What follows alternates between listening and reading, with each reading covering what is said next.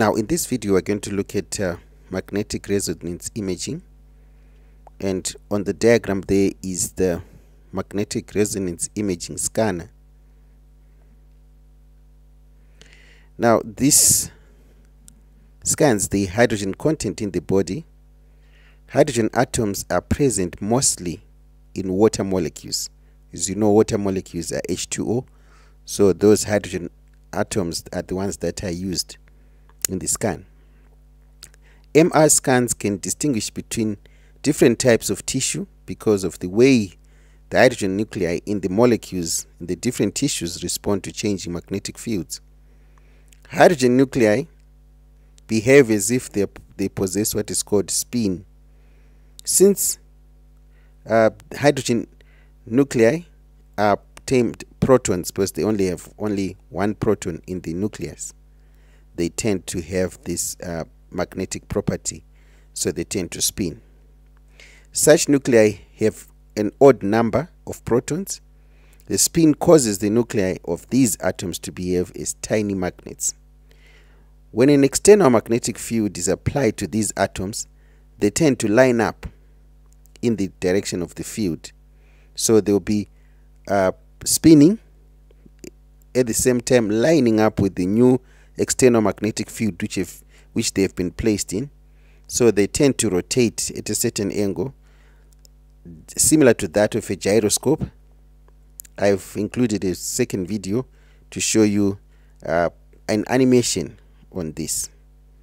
So this is just on the syllabus content, and then an animation will follow this video to make you understand how this precession comes about. So this is the rotation similar to that of a gyroscope. So the spinning of the hydrogen atoms in the magnetic field, external magnetic field, is referred to as precession. The motion is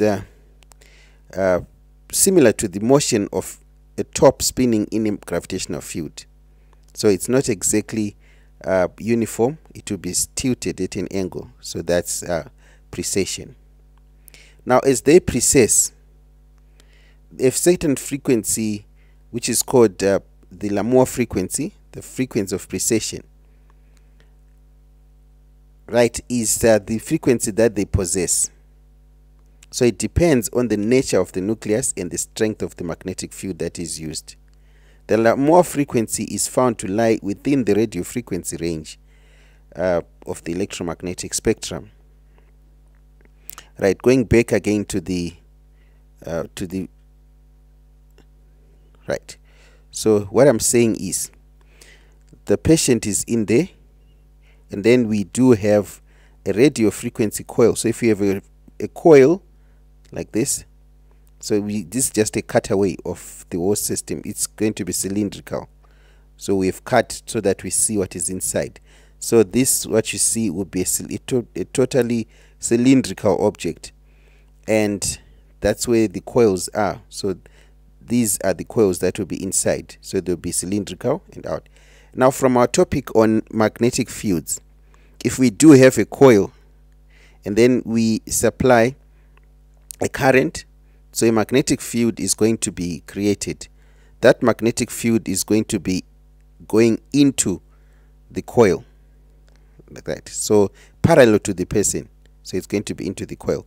So these hydrogen atoms that are present in the human being, they are having the spin, so they tend to align in this magnetic field that has been that they've been placed in, and they tend to precess.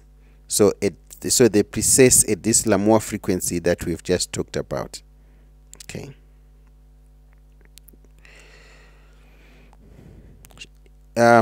Right. So a short RF pulse equal to the Lamour frequency is applied, which causes the atoms to resonate, and when the pulse ends, the nuclei return to the equilibrium state with the emission of energy in the form of RF frequency. So the nuclei would then tend to release energy after this pulse. So the short pulse is introduced. When it is introduced, they tend to resonate at that frequency. These hydrogen atoms that we talked about in the nuclei.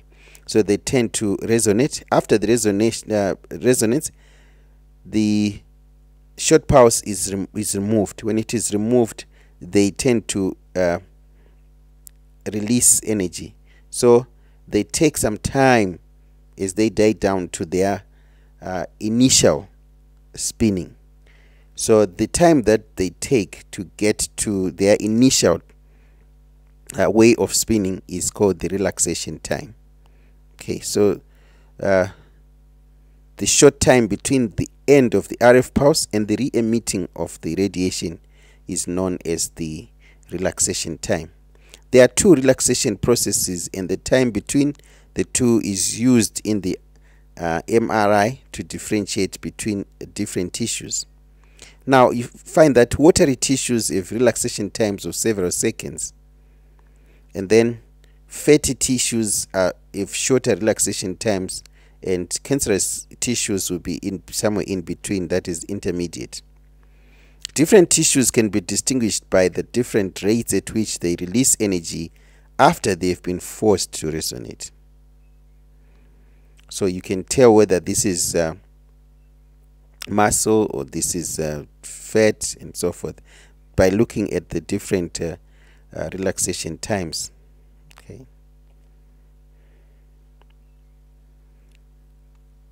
Because of its abundance in body tissue and fluids, hydrogen is the atom used in this scanning technique.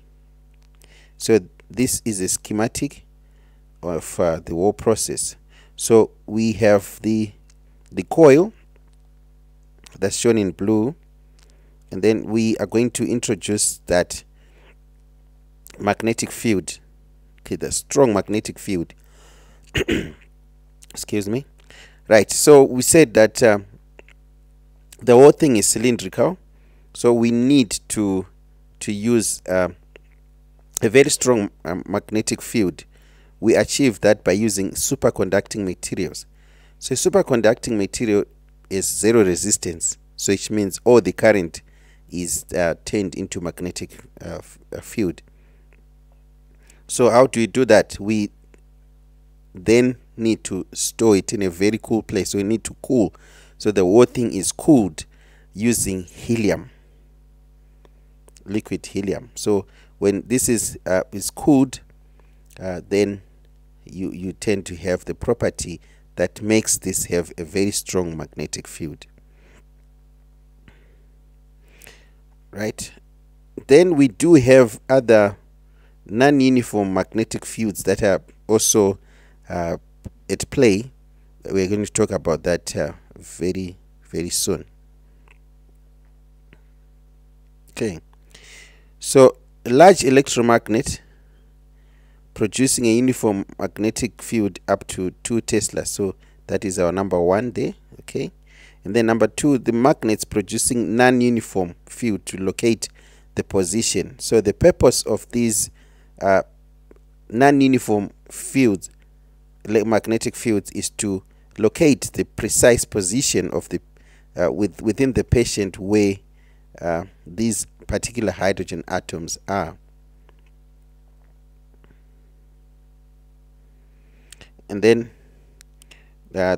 this is the RF coil to transmit the RF pulse into the body and to detect the emitted signal as they relax to their original position. So the RF coils are there to as a receiver as well as a generator. Okay, receiver and generator. Now the computer controls the RF pulses and analyzes and displays the image. So that is our number 4, which is the computer. It's a processor. The patient is placed between the poles of a very large magnet that produces a uniform magnetic field in excess of 1 Tesla. Remember when we did the topic on magnetic fields, we were looking at very, very small values in Tesla. So 1 Tesla will be a very large value. This causes the hydrogen nuclei within the person to precess within the Lamour frequency. To detect hydrogen nuclei in only one small part of the body A non-uniform magnetic field is also applied. This non-uniform field is accurately calibrated so that there is a unique value of magnetic field strength at each point in the patient. The Lamour frequency will also be different in each part of the patient because it is dependent on the strength of the magnetic field. Okay. So remember, these hydrogen nuclei, or hydrogen atoms rather, they tend to spin. So the precession rate, remember the angular velocity will be omega. Now this angular speed, or the angular velocity, is going to be proportional to the strength of this magnetic field. The stronger the field, the more the angular speed of precession. As the non-uniform magnetic field is changed together with the radio frequency that is emitted, hydrogen nuclei in different parts of the patient's body are located. Radio frequency pulses are transmitted to the patient by means of suitable coils. These coils are also used to detect the RF emissions from the patient. The received emissions are processed in order to construct an image of the number density of hydrogen atoms in the patient. An image of the cross-section of the patient body may be produced. A series of images of sections can be produced and stored in the computer memory. Okay, so having a look at it again, so we do have the RF coils there that receive and also generate the RF radio frequency. Okay, and then we've got the gradient coils, right? And so the gradient coils are right there. So those are the ones that produce non-uniform magnetic field. And then also we do have the magnet that is made up of a superconducting material, which needs to be cooled by introducing helium.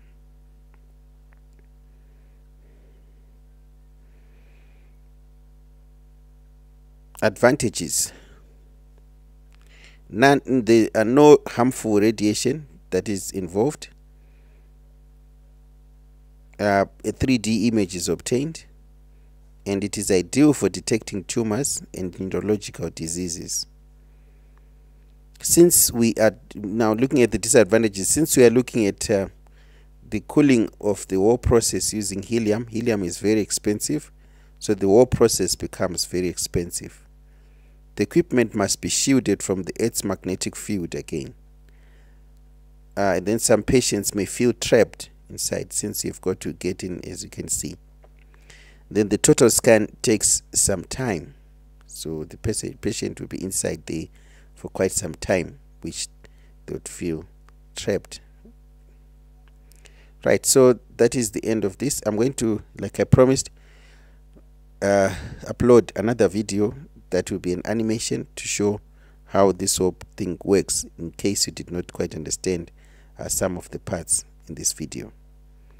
Signing out.